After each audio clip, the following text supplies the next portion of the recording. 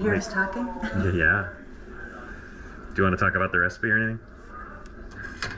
So this is Grandma Rita's recipe from her parents? From her grandma. She used to make it every Christmas.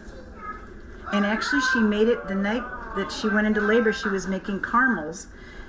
She went into labor with me. And so then every year after that, she, for my birthday, till she died, she made me a batch of Carmels. And each year they were great when they started out. And then toward the end, when she got pretty old, they were not so great. And they were always wrapped in wax paper. Yes. Little twisted wax paper squares. And you can still buy, at many candy stores, you can still buy the old-fashioned wrapped in wax paper.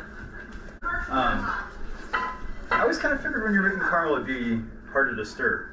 Yeah, it's like real. You wait. You know? Real liquid. You wait, buddy. David's learning how to make. You did that too.